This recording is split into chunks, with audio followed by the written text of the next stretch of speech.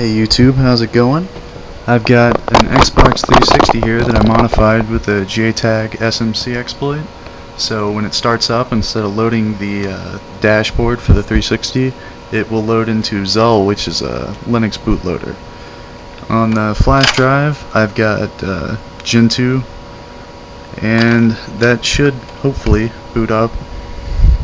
So let's go ahead and start it.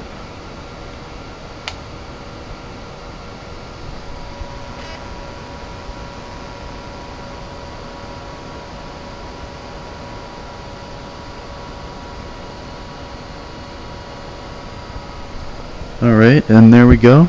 That blue screen is Zell, and there's a CPU key there that I don't want anyone to see.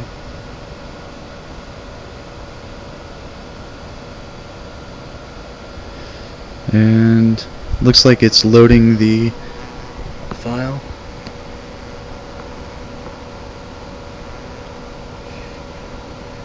Yep, there we go.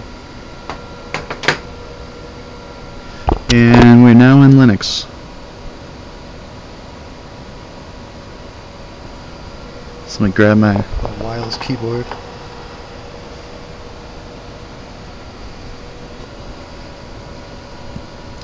It's searching for devices now, and because I don't have a hard drive connected, it can't find anything to boot. So what I'm going to do here is just get it to a terminal. And there we go. So now we have a live CD terminal.